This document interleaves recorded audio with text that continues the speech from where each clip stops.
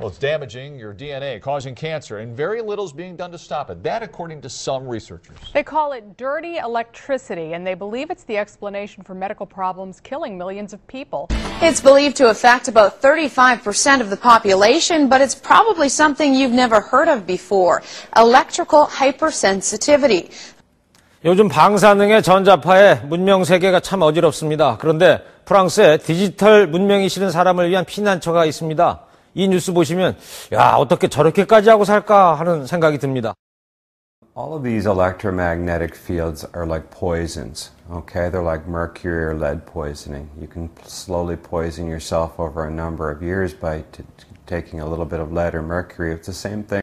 If you've got electricity in your house, you're getting exposed. Every office, every building, every house has got this, and all the electric junk we're adding to the system is making the dirty electricity worse. Heard about lifestyle disease, lifestyle being responsible for diseases? Don't believe it. It's all caused by EMF. EMF stands for electromagnetic fields. Hors de mon camping-car, j'ai des brûlures. Je pleurais beaucoup, j'avais des vertiges, je tenais plus debout. Des milliers de petites épingles qui me perforaient la tête. J'ai été obligé de m'isoler et vivre, après vivre carrément seul en montagne.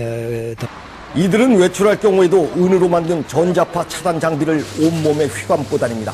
Your face looks like this.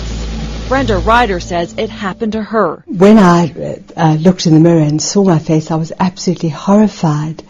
I didn't exactly know what had caused it or whether it could be controlled, or whether it was short-term or long-term. So I was just completely aghast. And there are others. Get dizzy, weeping pustules. I can't focus well, I just feel all wrong. It's going to make a lot of people sick. You know, I don't know what this stuff is doing to my children.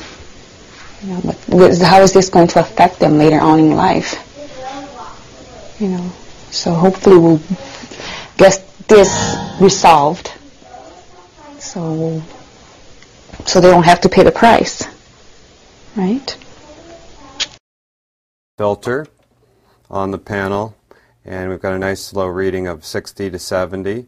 And now I'll show you what happens when we take out the filter. We let this dirty electricity start to flow into our house from the neighboring houses.